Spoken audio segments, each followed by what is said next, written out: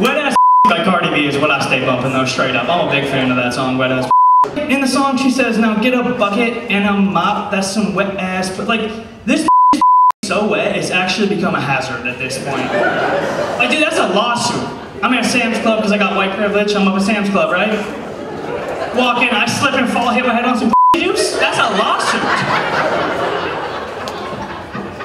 Dude, you can clean up a 16-ounce spill with paper towels, okay? This is creating puddles with her, okay? I'm not, dude. Thank God I got a Jeep, okay? So when I have sex with this I got drain plugs. Now get a bucket and a mop, that's some wet ass. But dude, bitch got a hurricane going on in her pussy, dude.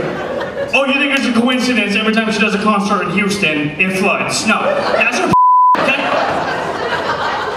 I put her on my phone, TT, okay? TT. Tsunami Twat. That's her name, alright? Does this come with life insurance, Cardi B? She's like, nah, this is non-refundable. I'm like, I ain't got nothing to do with some non-refundable bro, straight up. I don't play that shit at all. I'm about to have sex with a girl, we're making out, I've pre-came everywhere, right? Right before I put it in, she goes, this is non-refundable. I'm wearing a condom for the first time, straight up.